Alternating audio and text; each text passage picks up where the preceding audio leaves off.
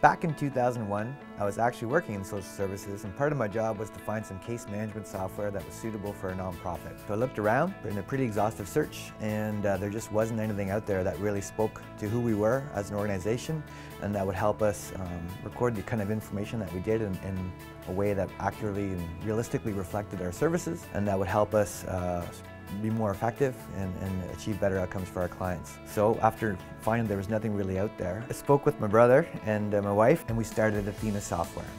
And then we built an application that had all the things that we thought case management software should have, and we called it Penelope. Since we released the first version of the software 13 years ago, we've gone from this to this. Over the last 14 years, Athena has experienced exciting growth into global industry leaders. Our client base has grown from relatively small organizations to diverse networks of organizations anywhere around the world. Penelope is a fully featured, comprehensive case management application that handles all aspects of an organization. Penelope has always been able to keep track of your scheduling and your notes, but now it's also a communications center and a workflow hub. I think what makes Penelope unique and different is that it brings together all the strands of an organization's operations, and it brings them to one easy to use and simple framework. We're passionate about our software, and we're passionate about our client success.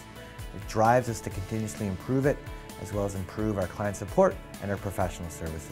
We've got a world-class support and deployment team, and our commitment to constantly improving Penelope and our strong emphasis on security mean you're in safe hands. We believe technology should make your life easier, not harder. In a simple, smart, connected way, with your vision and our technology, we'll get there together.